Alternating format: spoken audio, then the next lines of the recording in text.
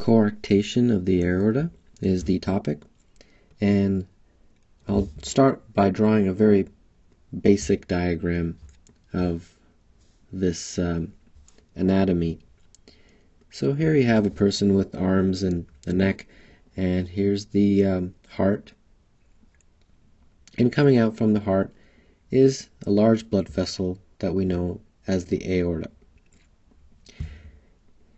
And I'll draw some branches. One's going to one arm, one branch is going to another arm, another branch is going to this arm, and then finally the aorta then curves down into the descending aorta. Then what happens is you have this narrowing, and that narrowing is essentially what we are talking about in this video, and that is known as a coarctation. Now this coarctation has some very significant consequences. Now remember, the heart is pumping blood out into the aorta, and the blood then goes into the branches, of course, to the neck, to the arms, and then eventually down through the descending aorta. Now if there's this narrowing here, that has some very specific consequences. The first thing that happens is the heart then has to pump harder, and if it has to pump harder, this left ventricle, which is where the blood comes out of, will become hypertrophied. So the first thing that happens is left ventricular hypertrophy.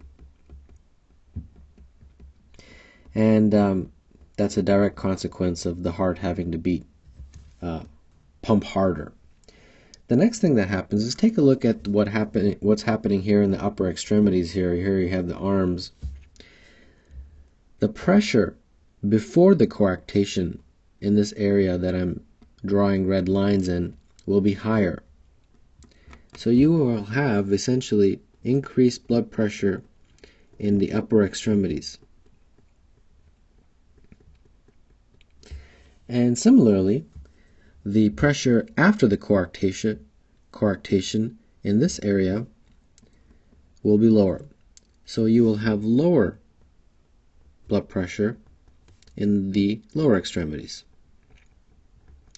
So that is a very key understanding to the anatomy of coarctation of the aorta.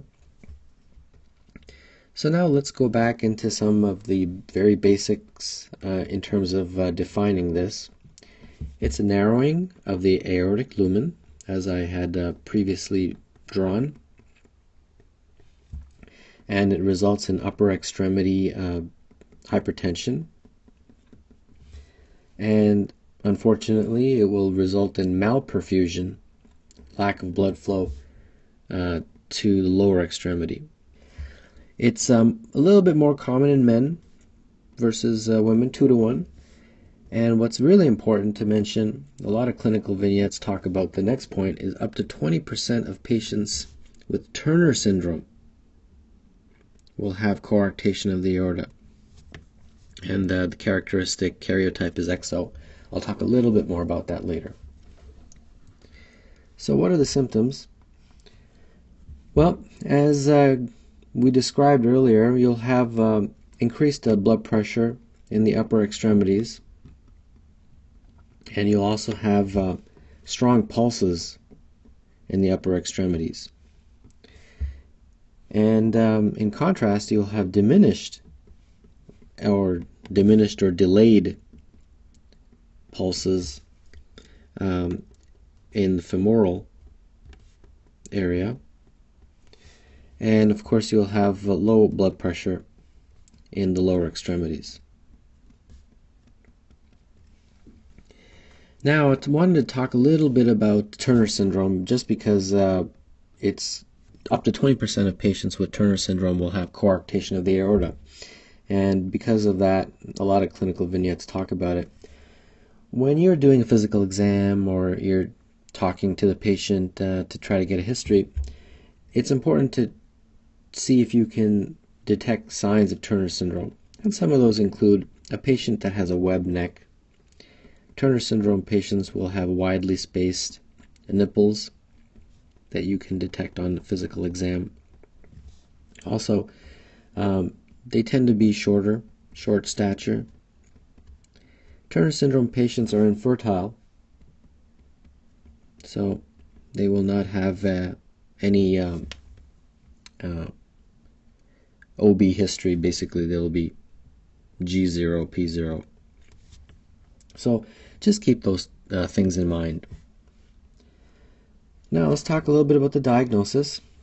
Well, really the first thing, of course, is measuring the blood pressure. Measure the blood pressure in all four extremities, and you will essentially see that the blood pressure is high in the upper extremities compared to the lower extremities. The other test is a chest x-ray. Now, the chest x-ray shows something that is very important. It's called rib notching. Now, what's rib notching? Essentially, it's a gradual erosion of the bones. And the reason this happens is because during coarctation of the aorta, a large amount of blood is basically going through the collateral arteries, intercostal arteries. And as a result, over time, you get this gradual erosion of those bones that are in the close proximity.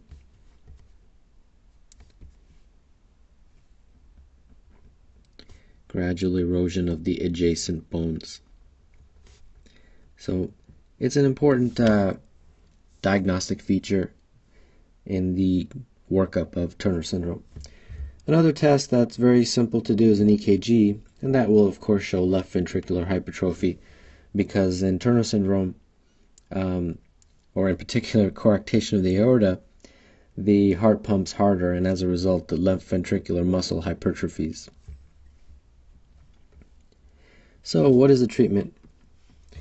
The first thing that they give is something known as prostaglandin, and prostaglandin E1 in particular. And the reason this is given is because prostaglandin E1 helps to allow blood to go to the lower extremities. So what happens is when you give prostaglandin, it opens up that ductus arteriosus, which helps allow blood from the pulmonary artery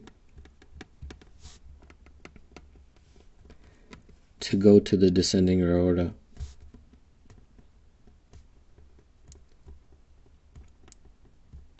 And this essentially is important because it helps to improve the systemic perfusion.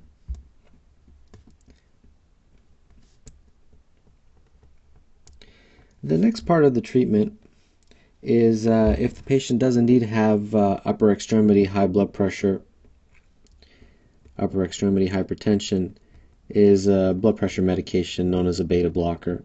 It's commonly used in coarctation of the aorta treatment. And then the third and of course definitive treatment is surgical correction, of course. Surgical correction of the coarctation of the narrowing. Okay, let's take a look at a few vignettes and see what this looks like. On a routine exam of a new patient, diminished blood pressure readings are found in adolescent legs, relative to that found in upper extremities. You suspect coarctation of the aorta. Each of the following may be associated with coarctation except. Well, let's go through these. This may be an XO female patient. It's possible, so that because XO is a karyotype in Turner's, so that's right. There may be notching of the ribs seen on X-ray. That's correct, because a large volume of blood through the intercostal arteries results in this gradual erosion of those adjacent bones. A delay in femoral pulse may be found. That's correct. Cyanosis of lips, clubbing of the fingernails. Lips and fingernails, no. Patient is more likely to be male and female. Yes, male to female is about 2 to 1. So by our process of elimination, we've come to basically choice D as the correct answer. And next question.